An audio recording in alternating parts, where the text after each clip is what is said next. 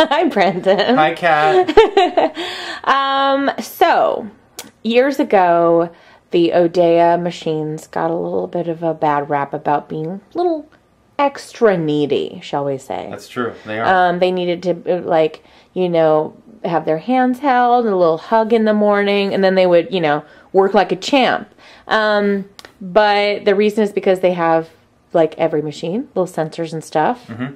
So you're going to guide me through all those little alarms and what you should check for and exactly that kind of thing. I think that bad rap really originated because with the Odea in particular, there's no digital readout. So, you know, that's something that's really nice about other espresso machines is it can clearly say things like bean hopper lid missing or dredge drawer gone or things like that. But with this machine, it's just an alarm. It's just a light. That's all you see. So it's actually hard to, you know, to know what exactly the machine's telling you just by a light going on. Because it's just that one red exclamation point is used to communicate a number of different problems. That's exactly it. So, for example, if you're getting just a steady flashing light, that can be one of a number of things. And we're going to go through those things right now. All right, let's take it away. So, I think the biggest one that confuses a lot of people when they first get their machine is the fact that their steam knob is somewhere between closed and open. Okay. So as you can see here, I'm actually just I'm gonna open this as the small amount as I can. So here we go. And now we're getting an alarm. Now, if someone just got this machine, it would be hard for them to tell that their valve is actually open. Okay. You know, because right now it's just as close to being closed as possible, but it's not actually closed. And as you can see, we just get this steady light. And that rate of alarm right there is very common. It's, I think right now if I do a rough count, it's telling you that one of five things is happening. Okay. So, we see it there. That's one place you can fix that alarm. Another place is right here. Same exact alarm. This magnet is not being picked up by that sensor. Now, if you have this on and you've checked everything else and you're still getting that alarm, you should get your machine serviced because the sensor isn't sitting in its right place. But we'll get to that. Okay. So that's the second one.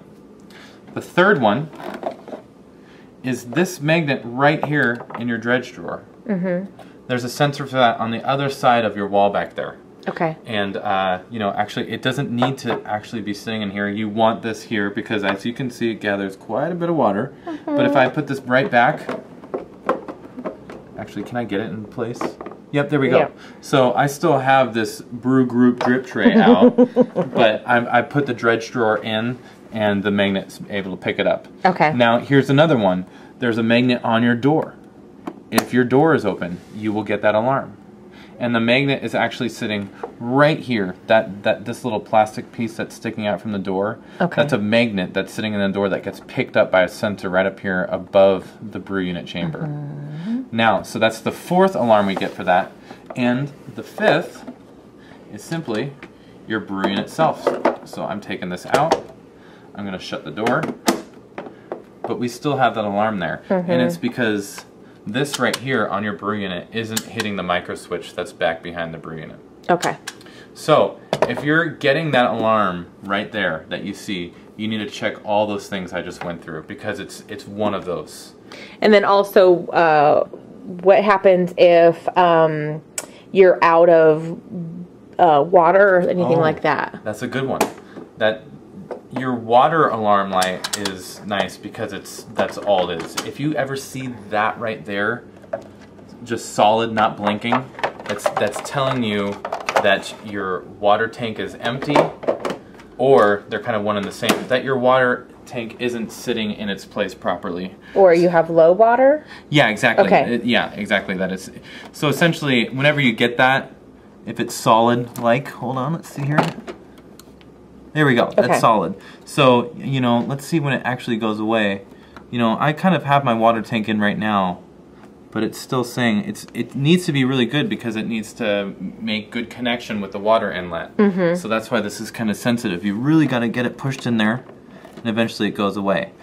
Okay, so blinking is largely stuff to do with all around my brew group and all that accoutrement or my grinder area. And then solid is water related. Yep, exactly. And where the water sensor is on this machine, as you can see, it's right here. So it's about, you know, a ½ inch above the water inlet. Okay. So your water tank is never actually going to run out of water. You're never actually going to see no water in your water tank. When it's low, it's probably going to be right about here.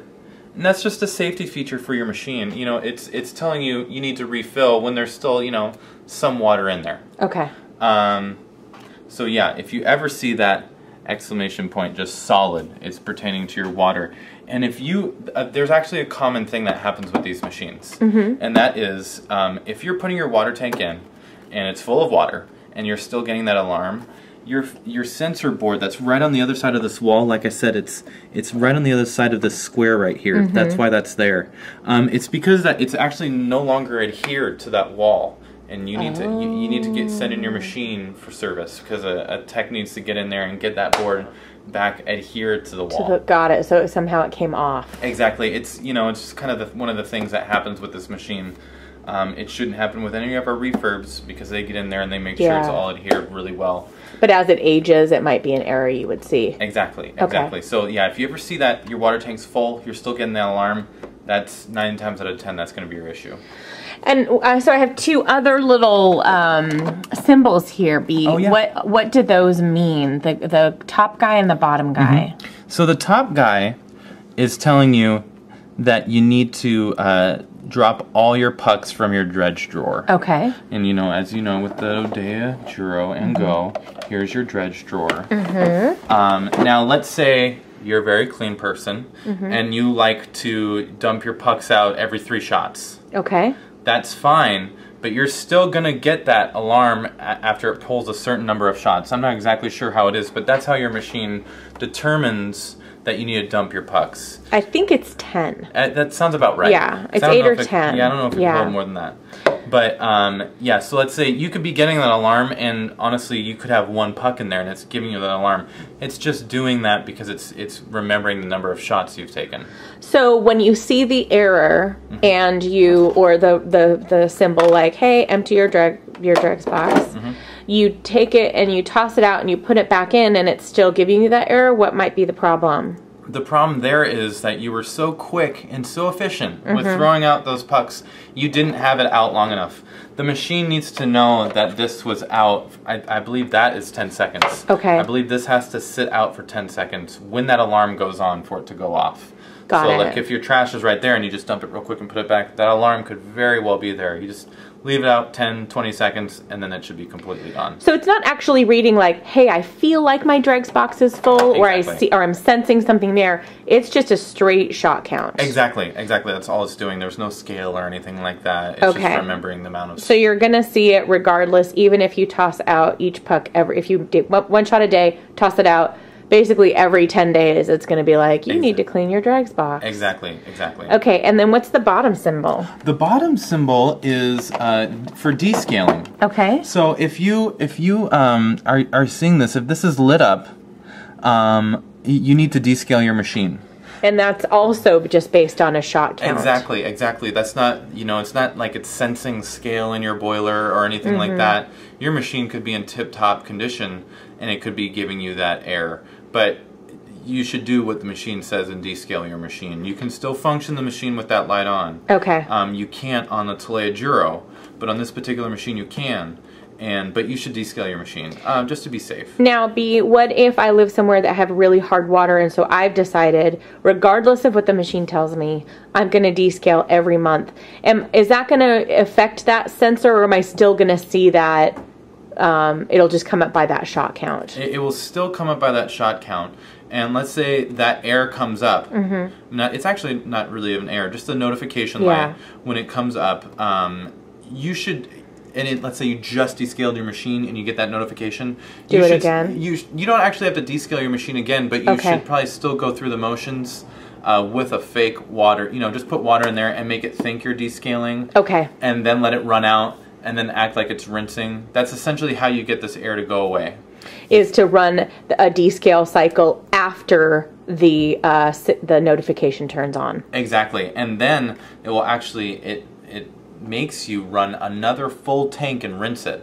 Okay. So you'll do one tank, and you can, if you're going to trick your machine, you could just fill your tank up, you know, a quarter of the way, and then turn it on, you know, so it thinks it's descale, and by the time it runs out, it's like, hey, I'm done descaling, now rinse. And you can do the same thing, fill it up a quarter of the way, rinse it. That way, if you just descaled your machine and you're looking to get that notification light to go away, you can kind of trick it that way to make it a little quicker. And that's a really common question that I get. I just descaled, and now, but I'm still getting this and then I got a notification out of nowhere. Exactly. And it's because it's just the shot. You descaled before the machine thought it should be done. Yep. And it didn't know it needed to reset, basically. Exactly. And sometimes it can be the same case as the dredge box. Okay. You know, sometimes the machine can get confused between the descale solution and just the rinsing water solution. So, like, if you do that really quick, if you're just moving and you descale it, take it, fill it up, and put it right back in, your machine could potentially think that it still has descale in there. Oh, you know, okay. So between the water tanks, you should let it sit, you know, at least 10 or 20 seconds to let that. Exactly. Okay. You know, a lot of people call in about that as well. They'll call in and say,